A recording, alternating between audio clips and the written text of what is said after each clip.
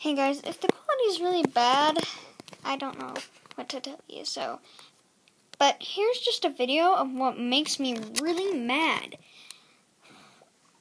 Like, I was just looking up for, music videos and stuff, and apparently, I was looking up Skillet Monster lyrics,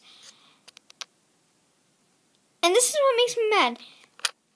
It pops up with this little thing saying, oh, you can't view this on a mobile device, you have to view it on a stupid PC. It doesn't exactly say that, but it just says you'd have to view this on a computer. Stupid. Can anyone tell me why their videos do that? I mean, none of mine do that. Why is that? I mean, my first video was on my original camera, not my iPad, duh. But still, jeez, I just don't get it.